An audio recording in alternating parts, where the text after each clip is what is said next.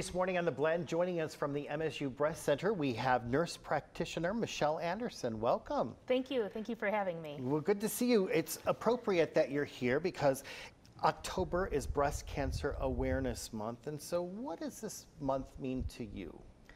To me, Breast Cancer Awareness Month, October, really looking at breast awareness, breast cancer awareness, and looking at the risks, making sure that we're getting the message out to get your annual mammograms. But every day is Breast Cancer Awareness Day at the MSU Breast Center. We're always striving to either prevent breast cancer if we can or find it early through screening. And talk about some of the services that you provide at the center. At MSU Breast Center, I provide a variety of services, but one of the things I really enjoy doing is the high-risk breast clinic, where we will see a patient and talk to them about their past medical history, their past surgical history, as well as their family history, and then determine what their overall risk for developing breast cancer in the future is. And I know that you've worked in the past with breast cancer survivors as well, and also their physical activity. So tell me a little bit more about that. I'd love to.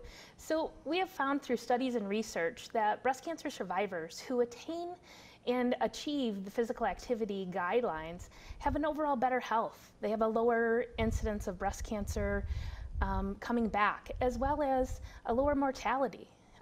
We've been fortunate enough at MSU to have a Susan G. Komen grant. And in the last 2 years, the Pink Impact Grant has been able to offer to breast cancer survivors a physical activity group where we talk to survivors about the guidelines, about the ways to achieve physical activity.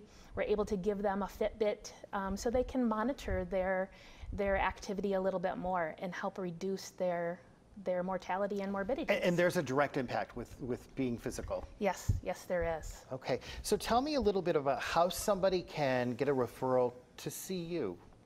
Primary care providers would be able to offer a referral to us, gynecologists, as well as we do allow for self-referrals, so patients could call our office directly. Very cool. This is a hot topic right now. It's a hot topic all the time, right? Yes, So yes. Women should do those self-breast exams. Is it a daily thing? Is it a monthly thing? We suggest monthly, just knowing what their normal is, knowing what is normal to them. Okay, well, thank you so much for being here. We've got your information on the screen as well. If you'd like more information, you can call 267-2460 or helpteam.msu.edu.